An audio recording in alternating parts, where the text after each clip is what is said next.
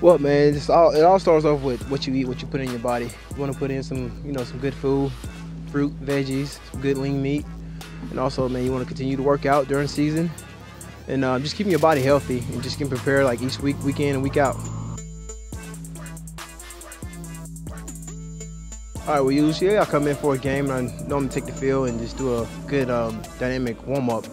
Normally do some high knees, some butt kicks, just to get my legs loose. And then I start off, come back in, put on some pads, and continue to go back out and just get ready to prepare for the game. Right after the game over, give me some muscle milk at me. Good protein shake, what I'm representing right here, muscle milk. Normally do that, and then rest. Rest is major for your body, and ice tub and cold tub contrasting. Oh yeah, I'm always trying to work on my feet. Do some ladder drills, some bag drills, stepping over things, make sure I keep my feet up and my knee drive.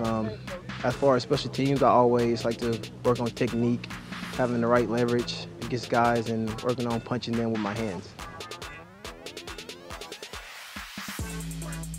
To always work hard and never give up, and you will succeed. Start off slow, first start off with what you eat, make sure you're eating clean, make sure you're getting good rest, and always hit the gym and do some cardio too also. You want to know the secret to great abs? How do you get a six-pack? Well, let's say start off by doing like 200 abs a day. You can start off doing some crunches, some leg raises, and also some oblique twist.